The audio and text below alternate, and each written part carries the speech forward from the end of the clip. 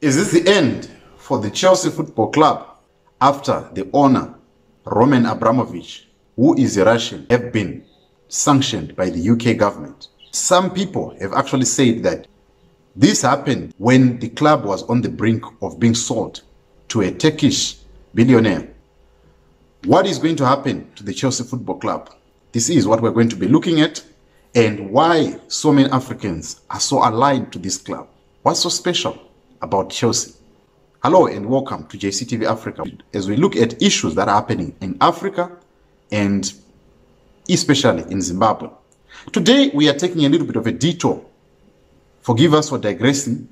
We are looking at one of the biggest news that made headlines, the issue of Roman Abramovich, the owner of Chelsea Football Club, being sanctioned by the UK government.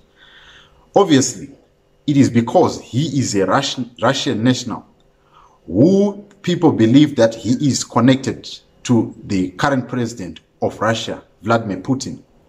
And most of the people that are around Vladimir Putin, the oligarchs that are around Vladimir Putin, most of them, they have been sanctioned.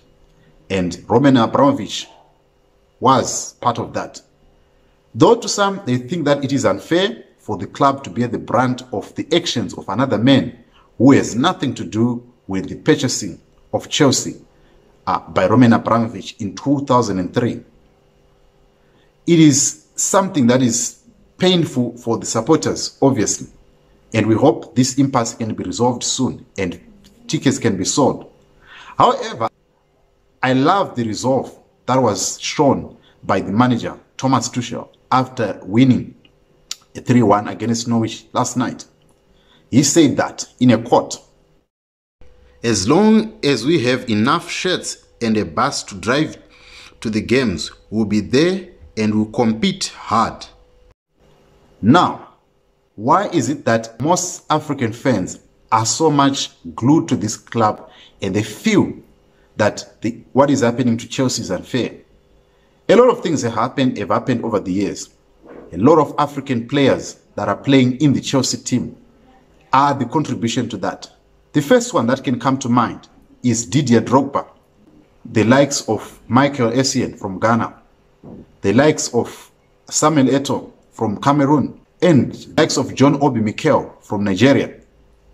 These are some of the biggest names that you find in the Chelsea history in the past 18 years. These are players from big national teams like Ivory Coast, Ghana, and Nigeria. We also see the likes of Baba Rahman, Bertrand Traore, a lot of African European players who are in the Chelsea setup, likes of Claude Makelele, Florent Malouda, the likes of Nicolas Anelka, Romelu Lukaku recently, and Trevor Chalobah, Antonio Rudiger, and many more. Even the current goalkeeper of Chelsea is African.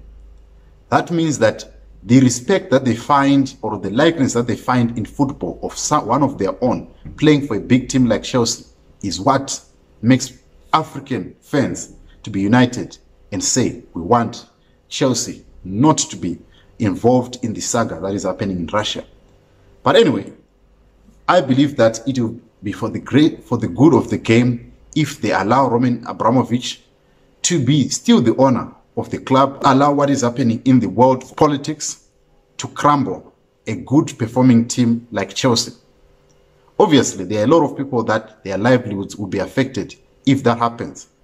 Imagine the players that are going to leave. Some of them, they might not go to their clubs that they wanted. They always wanted to be at Chelsea.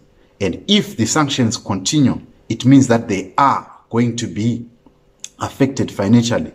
What is going to happen to their careers? What about the staff that is at Chelsea?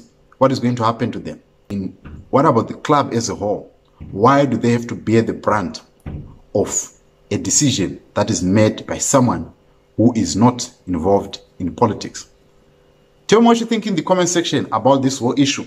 As an African, I'm not trying to look at color, but I'm looking at it from the perspective of any African brother who supports and loves Chelsea like me.